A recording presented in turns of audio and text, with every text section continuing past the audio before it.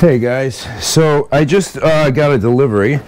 I ordered some aluminum blocks, so I'm finishing up the airgun. I just started that video last night, and I'm going to be finishing that up today with the STX barrel that I made for it. But I had to take the shroud off, and I'll show you in the next video. But so right now I'm making a mold for casting the slugs.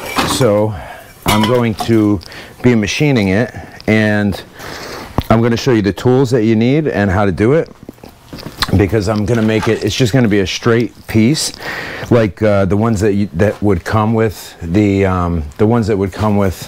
the press slug that I bought if I had gotten those. But I ended up buying the pre-made ones like this off of online, but I'd like to make them a certain depth for a certain weight. So I'm taking these measurements. This is 3/4 inch, which this is 3/4 inch. So I'm just going to cut it the other way. So that one piece should do both sides of one mold.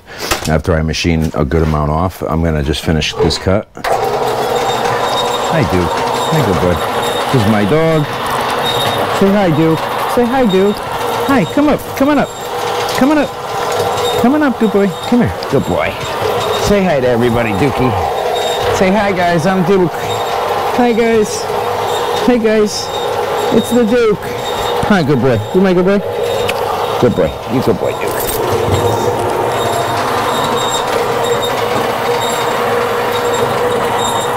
So I'm going to machine the end of this smooth. I was raising my voice here. Duke, no. You leave that. Leave it. Leave it.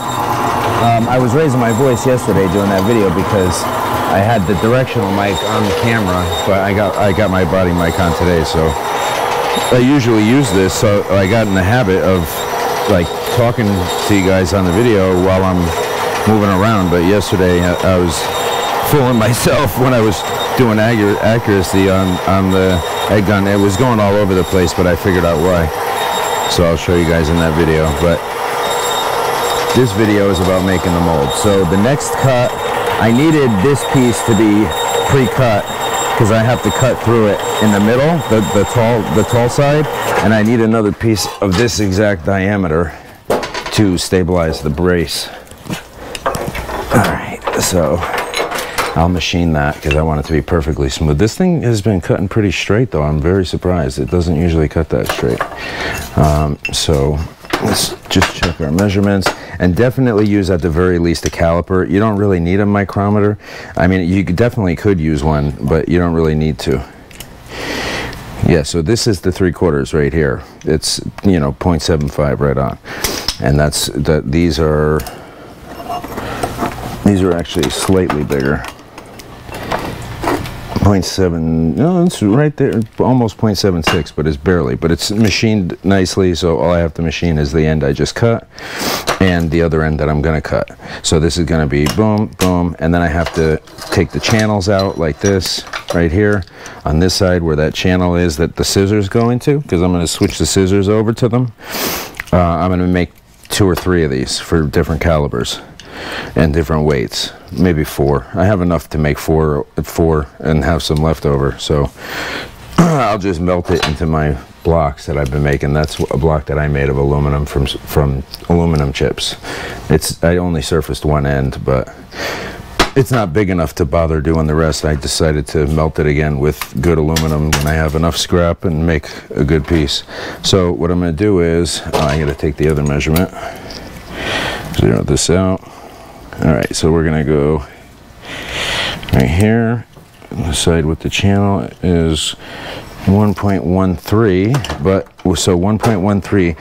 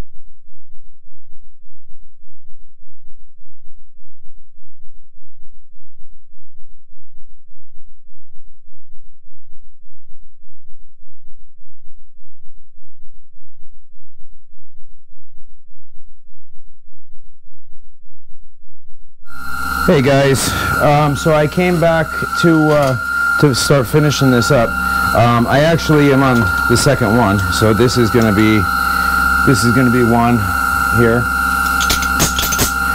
I haven't gotten as far on this one. That one is almost done.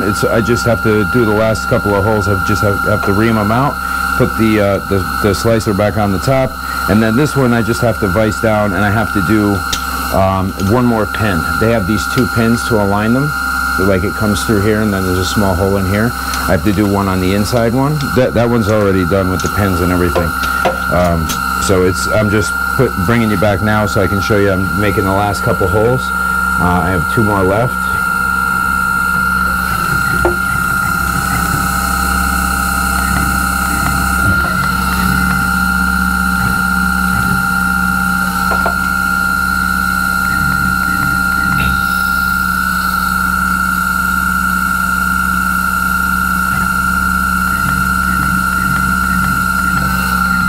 So now I'm looking at the digital readout, and the way I know it's the same depth is because I go down the exact same amount in the digital readout, because I had it like a little too shallow.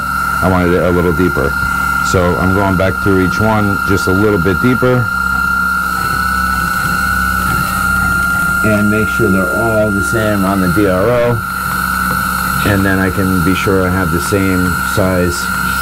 These are not going to be like the shape of a bullet. They're just going to be straight down, and they're going to be just straight down, and then they're going to be you know, just ready for the press. It's not actually to shoot like this, obviously. So I haven't watched the replay to see what point my voice cut out at, but I know it cut out because I saw my microphone was dead. And I haven't been following my own rule to change the batteries every time, whether they need it or not.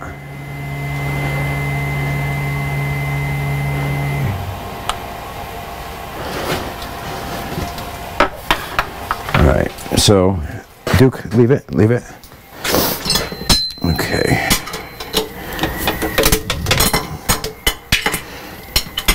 All right, so this is just about squared away. Duke, you good boy. All right, so it looks pretty good, right? And then the holes are gonna be like that.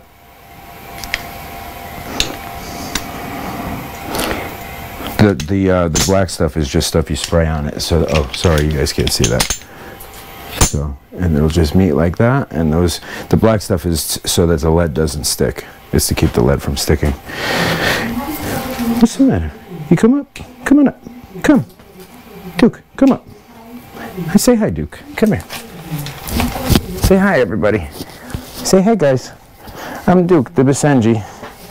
I'm Chris's right hand. Huh? Huh, you my right hand? You my right hand, good boy? Yeah. Daddy loves you. He's got his little bed in my workshop and everything. He's got it made. See? There's Duke's little bed. Come here, buddy. Here you go, good boy. There you go, good boy. Here you go, good boy. Come here. Come lay down. Lay down. It's okay. You want to lay down? You want to lay down? Dookie, you want to lay down? Or you want to hang with Daddy? Oh, good boy. That's a good boy. That's a good boy. You good boy. It's okay. You good boy. Dookie, you good boy. I just went to see the movie with my fiance last night, Strays, and it's so funny how they like spin around before they lay down, and they're like, oh, you know, and they're talking in it. It's not really the type of movie I would go to see, but my fiance would, and I took her, and I actually liked it. It was kind of fun. I don't know why I wouldn't go to see it. It's just not something I normally would go to see, but I would with her, and then I actually had a good time, and it was a funny movie. All right. And then this is the plate that'll slice off the extra lead, which actually needs to be a little tighter.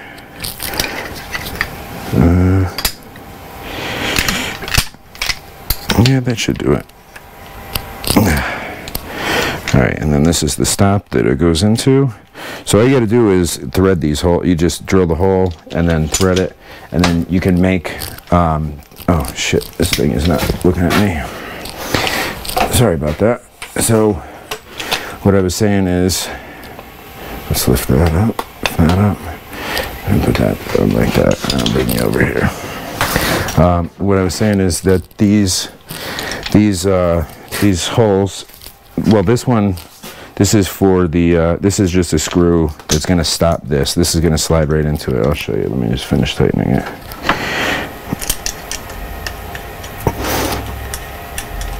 And then the other one was just to hold this top piece on. And then, so you just tighten that down nice and snug. And then you can put a little set screw in it if you want. I did. You don't have to, but you can put like a little, it's like a set screw on the air guns, like a 1.5 millimeter. Right there.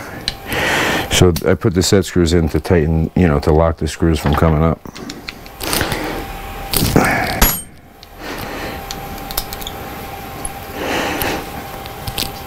I mean, it's fairly easy. All you have to do is make a hole, and if you have even a drill press or a milling table, or if you have a CNC machine, you can just you just drill a small hole like that, just a little bit smaller than the screw you want to use, and then you get like a grub screw kit like this, and it has all the. These you can get at Harbor Freight for like a few dollars. Really, at Harbor Freight, they're like a few bucks. I mean, there's a lot of stuff there that's junk, but there's a lot of stuff there that you need and that comes in handy. So, you know, you get little set screws like that. It's a whole kit of all grub screws. So sometimes these will fit and replace another grub screw if it strips or something. But most of the time when that happens, like on my crown, I don't use grub screws. I replace them with regular 5 millimeter head. You know, like bolts that I cut as short as I could. So I was going to use this. I was going to use the Go No Go, but I ended up not using it because 22 caliber. I don't have any bit that's exactly the size I wanted to go. They're all quite a bit smaller, like significantly smaller. So these, I could actually go quite a bit deeper in there. I could go. I probably should have gone deeper. Maybe I will drill it back out again. Not right now, though. I mean, I could go, I don't want to go too wide of a diameter because I want to still be able to use this one for 22, and then the other one I made is going to be for 25 when I finish it. I'm going to finish it up as a 25. So that's why I'm making two. This actually was a 22 anyway, and then I have another, the other block that I have is for a 20, it's for a 25. Or I'm sorry, it's for a big 22 that I make 25s out of also. So I use it for both. But anyways, I just wanted you guys to at least see the last part when I'm finishing up the last holes and you know, and the finished product. And you know what? Let me plug this thing in and I'll make some slugs out of it. And then the other one, it doesn't have too much. Oh, and the spot where I got stuck on the other one, where it didn't. This one came out nice and straight because I made sure that the vise was down tight. But this one, where it didn't come out nice and straight, you see these marks right now where I welded. So I ended up tack welding it, fusion welding it with a TIG welder. I just need to smooth that part out again, but I'm going to resurface it, clamp. That's what I did with that one too. I'm going to clamp these together while it's in the scissors, and then I'm going to surface this again, smooth, so that they're completely even with each other. And once I have the second pin in, that'll be simple. And I had I left a lot more meat on the other one because I didn't have to step that in like this. You know, this one it was like it shifted. But the vise is not moving again now. That thing's down hard. But from time to time, you got to check it because all the jerking and vibrations and everything, the threads can wear themselves loose. Either that, or maybe I got to start using thread locker. But anyways, you see, I fusion welded those a couple pieces of those welding coupons, like to practice TIG welding on. These little things that I was trying to show my buddy how to weld aluminum. He ended up picking it up pretty decent for his first time. I mean, that was his first TIG welding. I don't think he got any additive material in there. I think it was just all fusion welded. But this end, he was like burning right through. But he ended up getting the hang of it, and he brazes air conditioning a lot too, so I know he knows, he's got the concept. Like, it shouldn't be that hard for him to learn, and it wasn't. If you can start to TIG weld in one night, that's pretty impressive.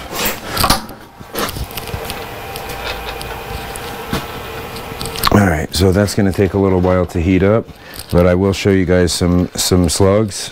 I'm going to be picking up the next video. These are the extra screws for that one. I'm going to be picking up the next video shortly. I'm going to be finishing up the egg gun. I'm going to try to get that wrapped up before I get swamped with work, because I want to decide if I'm going to keep that STX barrel on it or not. I'm going to go back to that shortly, and then I'll wrap these two videos up and put these up tonight. Because I'm kind of pissed off. I lost the first 3 videos of the egg gun thing, making the barrel, but last night I made a pretty long video, and I'm figuring some stuff out that I had to figure out anyways. So hopefully that'll be good. But hopefully you guys enjoyed this. You can make your own mold. If you don't have the scissors like this, these just came from Amazon. They're Lee Precision, from same guy that makes the molds, Lee Precision, and that's it. You just get the scissors. You get them separately anyways. If you were to order one of these molds, I think the molds are like 60 or 80 bucks, and the scissors are like another 30 separate. So you could make your own mold, and then, you know, because you don't really need to make them into a bullet if you're pressing them. So that's why the ones that they sell with the press slug is kind of an outrageous price for them. They're like $400 and something. It's crazy. And then you can get actual bullet casting molds for 60 bucks or maybe 80 bucks. I don't remember exactly the price, but it was in that ballpark, 60 or 80 dollars. So if it's 60, 80 bucks, how are they charging 400 and change for something that's not? I mean, I don't get me wrong, I love them over there, they're awesome, but like, it's just a rip-off price. I'm sorry, it just is. Anyways, I gotta call it how I see it. I mean, I don't pull any punches. I'm not gonna bullshit you guys. Well, I don't care if they're my sponsor, if they're my friend, you know, I call my friends out myself, and I would expect them to do the same with me, and that's just how I am. So I'm not gonna pull any bullshit with you guys, that's for sure, never. Anyways, so I'm gonna stop it there, because I'm not gonna finish this one tonight. I'm not really too concerned about it. What I will do is I'll probably add another clip once this heats up, because I don't want to keep you guys hanging around just watching me do whatever I'm doing, because I'm sure I'm not that interesting. But I will I'll pick the video back up once this lead heats up, and I can make some casts, and I'll show you guys how they come out. And then these are gonna be this will be ready tomorrow. So maybe I'll finish the egg gun video tonight, and I'll just take a clip of this and I'll finish it tomorrow and put that up tomorrow. But yeah, once I get the other pin in here, this is gonna line up nice, because this inside part lines up first. That's why I wanted to just get the outside part where it was squared up like that, and then the inside one will line it up. Like, as soon as they start coming together, that one will start sliding in. I gotta put that wide angle lens on here. I'm gonna do that. I can make the angle wider. This is one of those little GoPro 11s. I was using that DSLR camera for so long, and I'm so familiar with that compared to this. But as it turns out, the video quality is pretty damn good, and the angle's pretty wide. But I can't like zoom in and out like I used to on that one. It's a lot different. But the video quality is good, and you get a pretty wide angle, pretty good field of view. It's just getting in close. I gotta actually bring you in close, but that's easy to do. It's a tiny camera. I actually got a headband to put it right on my head. I'll do that one of these videos, but I'm not gonna wear a microphone on top of it, because I have to have this thing on top when I have the mic on me. Hold on, I'll show you. This is the receiver. the wireless receiver. That's actually, it's plugged in right now.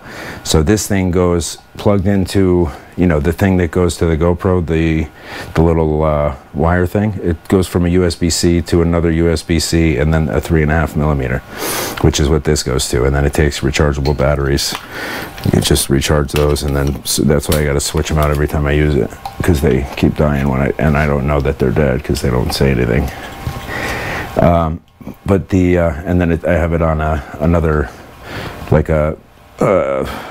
another battery bank or whatever, another power bank, so that the battery inside this doesn't die. And I have a couple batteries for it, but that's only when I need to take it outside. Anyways, but I will be doing some cool shit with it when I fix my Challenger, which I'm gonna make another video doing that, and I'm gonna get that clutch video put together and I put that up. I changed the clutch and the rear axles, and then now I broke the drive shaft and the differential, which I knew was going to happen. I just didn't think it was going to happen so fast. So I ordered a new drive shaft and a new differential, 390 gears, 4-inch aluminum drive shaft, and all the heavy shit to hold them together. So I don't think I'm going to be blowing anything else on that car, because now I've done the whole front end, the whole rear end. Anyways, I'll talk about the cars in the car videos. I'm getting carried away. So I'm going to end this video here, unless this is warm enough. No, it's not, but I'm going to help it out.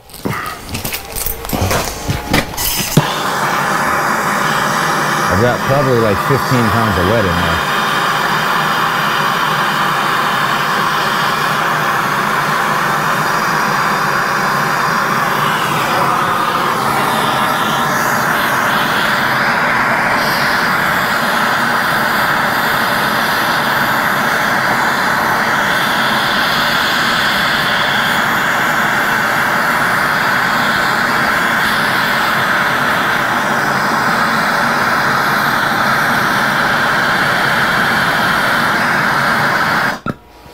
So this is something that you can't do on a 3D printer. You can't make these kind of parts on a 3D printer. As a matter of fact, I think I'm gonna use this. This is the original one. Oh, sorry, guys. See, that's the thing. I mean, I forget because this camera is so small and whatever.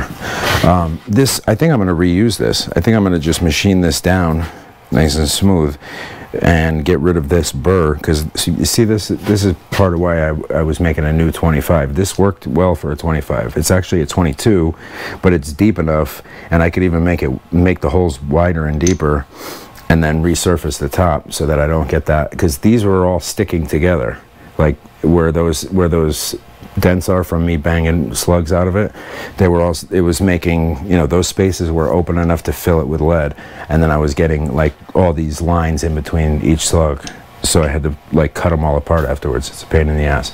So I figured I would just make new ones, but I could resurface this with the machine and make it perfectly smooth, like make it like brand new, and then I don't have to do the pins on this one. Yeah, I may as well do that for one more. I mean, I can only use one at a time anyways, but I can do multiple calibers, which with the press you don't need. It depends on the weight. In the 30 caliber, you know, you can use 20, you can even use 22s, but they got to be big, unless you're making small 30s and big 25s. But, or, you know, 22s, I make 22s, usually when I cut the wire's like 45 grain. Because I usually do 40, 41 and a half, 42, but the 42 grains won't fit in any magazines on any of the guns, except the Panthera. The Panthera, I don't have it in 22, but I use 48 grain or 52 grain in 25, which is, I don't think you're going to find anybody selling them that big.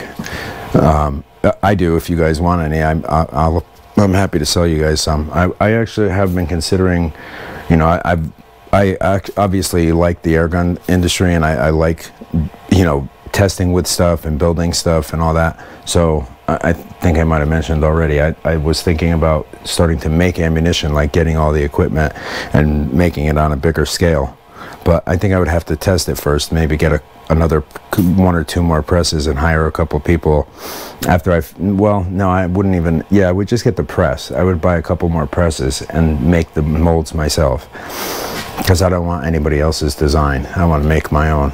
So And then I would have to perfect that and do some research, because I'm not going to sell it if it's not 100% right. I mean, I'll sell them what I have now that I'm pressing, but I'm not like putting a name on them or anything like that.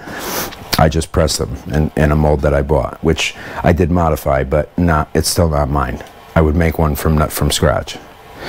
So anyways, yeah, this is definitely not hot enough.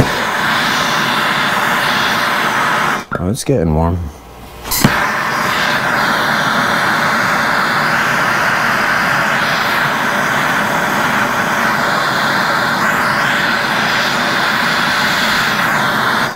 I'll probably edit a little bit of this out at least to save you guys the misery of having to watch me blabber on for all this time, but I'm trying to kill time until this thing heats up so I can show you. So you know what, I'll tell you what, we'll throw the 1/2-inch bit in there and machine this down. Let's do that. So this is one that the one that I was telling you that I've been using for 25s, and this is either a really big 22, because they come out 63 or 64 grain from this. So I actually do need those. They come out 63, 64 grain, so I can make any of the 22s that I use, but there's a lot of excess, and it's just like a whole bunch of scrap that I have to remelt. It's just to me, it's senseless, because all that stuff that's coming out, I have to remelt it and make more. Why not just make them a little bit different? So these could be the same depth, but like just circle, and then I could use it for just 25s, and that one I'm making right now for 22s, because that'll make 8 at a time, and I would much rather have 8 at a time of 22s, because they're very time consuming to make. This thing, the day that I got it, this kit, I spilled almost this whole entire thing. As soon as the first time I walked back here with it, I was doing something, and it hit the door or something over here, and this whole thing, I had to literally, these were each individually wrapped in like paper. This is like a little piece of the paper right here, this little wax paper stuff. Every single one was wrapped in it, and I had to take them all out and read the numbers on them. And first I started with a micrometer. I was measuring every single one, and then I realized that they were labeled. You can't really see it. It's not very easy to see. It's very tiny, and I don't know if you see that, it says 180 on it. But anyways, they're very small letter numbers and very difficult to read. So so here's a 214. So actually, this is actually smaller than a 22 entrance. So I think that was a 214. Let's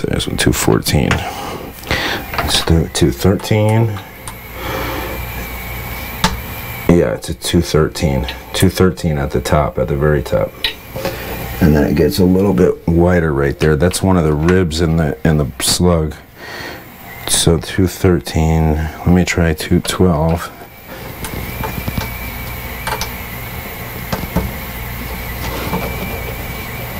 It's a little bit smaller than that. So 210. See, all of these are a little roughed up at the top from all the slugs that I've made, trying to bang the slugs out when they're sticking in. That's why the black stuff, you're supposed to spray it out and spray it on when they're cold. So I sprayed that other one already, so I can have them. It's called knockout, I think. It actually is called knockouts because you knock them out instead of, like instead of having a fight with them. That's gonna be a little too big, I think.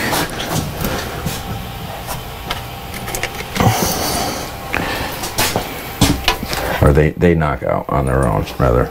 I'm gonna have to go a little bit bigger because I don't have one that's the right size. They're either smaller or bigger, which is what happened to me on the other one. I have the perfect size for 22, but I just do not have the perfect, for 25 rather.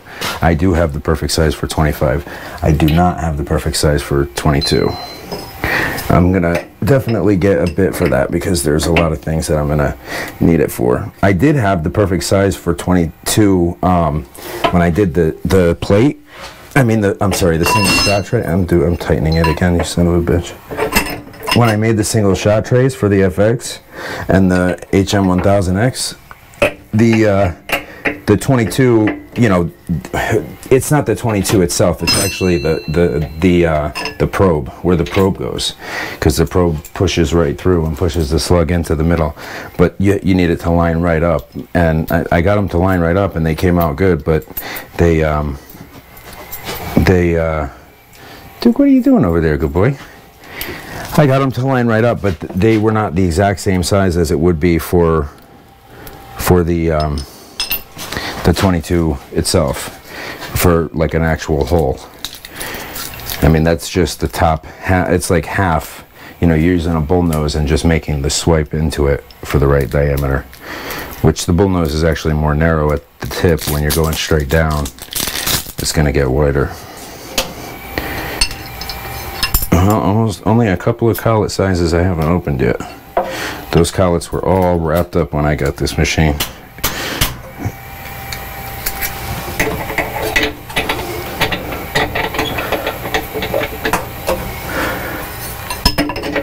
So I didn't have anything else to use them on with a spindle that's this big before this. Not with collets anyway. Where's my remote? Okay. So this I just do manually and just find my way. I'm going to put it down to 25. That's 25 in the jog speed in the inches per minute. So when you put the speed down, you can get a lot more precise, obviously, and you can make this thing move 1/1000th of an inch at a time, which is obviously very precise. But this, I'm going to actually go down lower right now to get it really precise, but I'm not going to go to 1/1000th. That's a little too far. Sometimes when I'm going into metal, I do that, so I know right where I'm going to hit. Okay, that looks good. Let's turn it on.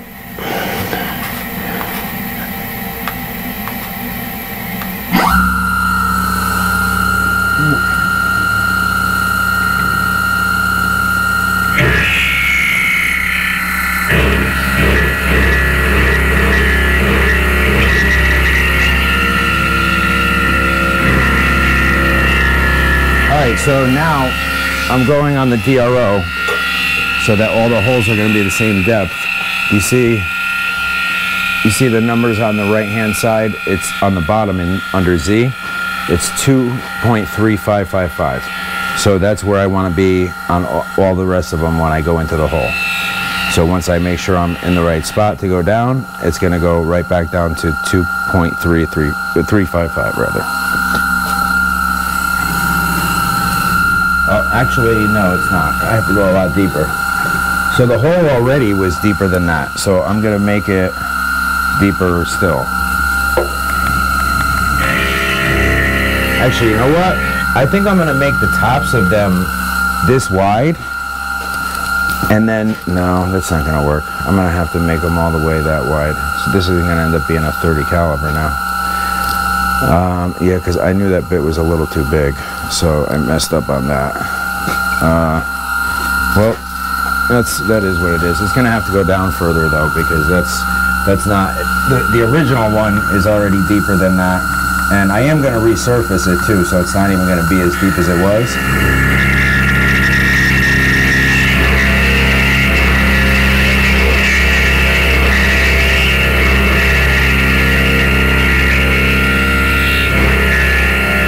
So 2.5025. 2.5025 is how deep it's going to be. And let's see, let me move it this way a little bit. Yeah, that's not quite all the way, but it's very close to where it was. 2.5025. It's kind of hard to tell if you're exactly where you want to be until you get right down on it. I get it, it's too far that way.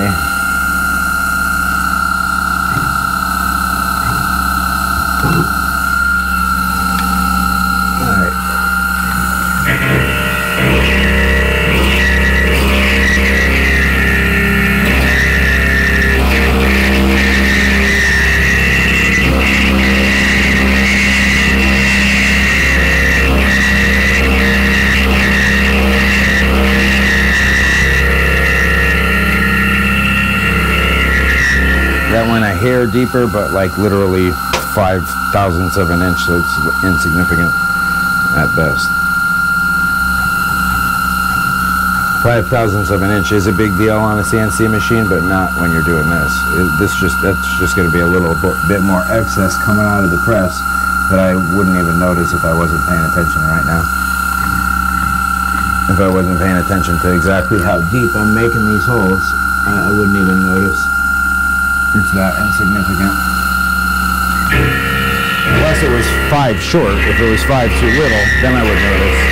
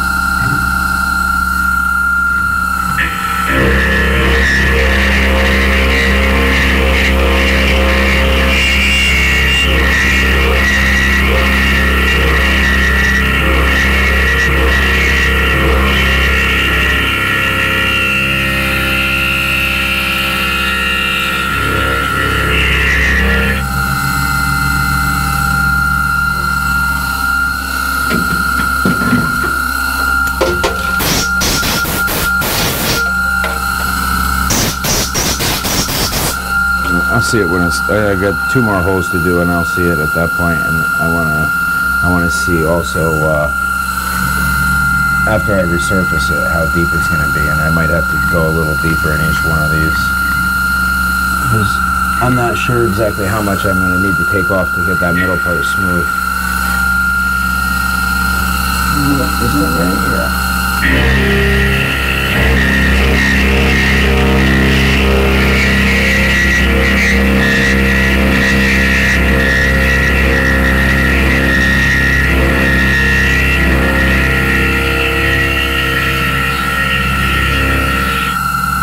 Alright, one more.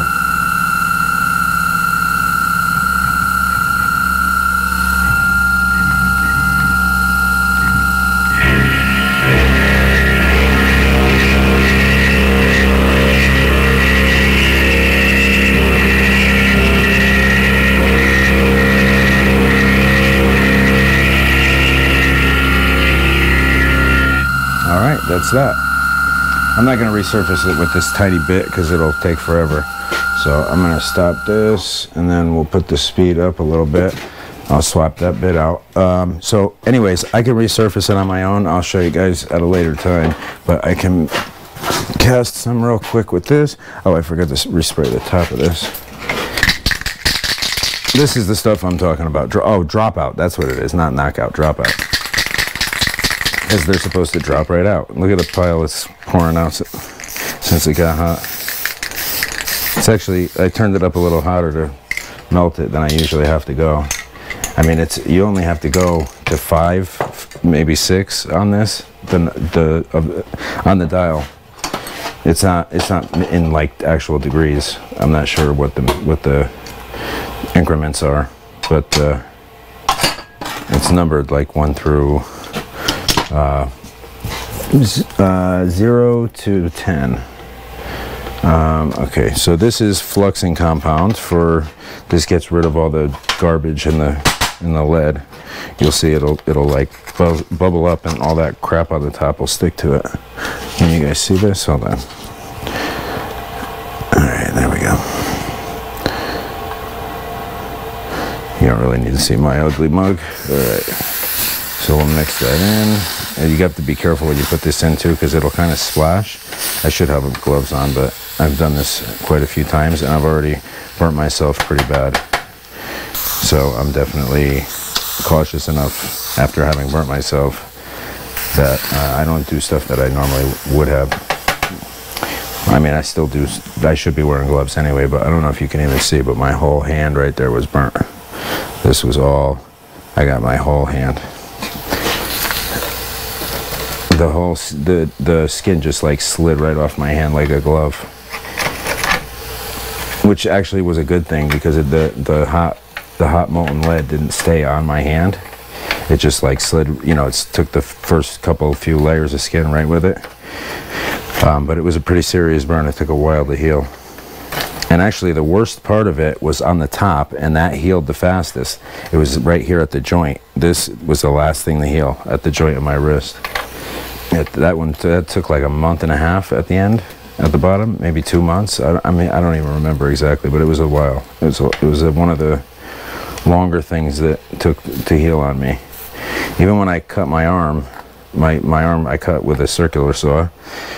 My sleeve got caught in the saw, and it pulled my arm right in, and I had 14 double mattress stitches, which that was scary as hell, but it healed quickly. I mean, I was literally here the next day and finished the job that I was doing the day before with the same damn saw. But the experience itself was scary. I mean, I had to send one of my guys over here that night while I was in the hospital to clean up all the blood so that my tenants wouldn't think there was a fucking massacre or something, because I was like squirting blood out of my arm. Even after, like, in the same stride as I cut myself, I saw it, and as soon as I saw it, I dropped the saw, grabbed the sleeve that just got ripped, pulled it the rest of the way off. I'm saying, and while I'm doing this, hey Siri, call 911. Oh shit! Every time I do that, she does it. Fuck. My phone's in the other room. Okay, good. Anyways, every time I relive that and say that, it actually calls it. Anyway, I tourniqueted it and tight as hell, and it was still like shooting out like a fountain. It was insane. That was one of the more intense injuries I've had, which is saying a lot because I've had a lot of injuries. And that was me being careless. Well, some of them actually came out okay. If you line this thing up right, oh look, see, they dropped right out. Look at that, dropout. They're dropouts. One of them didn't come out all that good. That one's not very good. The rest are all good, except no, this one ain't complete. Okay. I need to not just open it all the way, because then it pours out too quick for these little tiny holes. But see that? Now it's coming out good. So, you see? And there's your slugs that quick. So it's 8 of them, boom, drop them out. And when they come out like this, and when the holes are fresh like this, oh man, it's nice, because after you have it for a while and it gets worn down, then they don't come out that easy like that, and then you're banging them out. And you know, even after I use the dropout on the old holes like that, that's what all those marks are from on the 25, because I use that more than anything. I'm not sure why I favor 25 caliber. But, well, also the 25s I can use to make 30 caliber bullets, because they're 60 something grain, and the 30 caliber I do make 69 grain, and these won't make those. But for the most part, every size, if I make a whole bunch of these and I start making 30 caliber, I can use these for that too. See, these I'm not even tapping it and they're falling out as soon as I open it. That dropout stuff really does work. I mean, to an extent. When they're all messed up, nothing's gonna help you.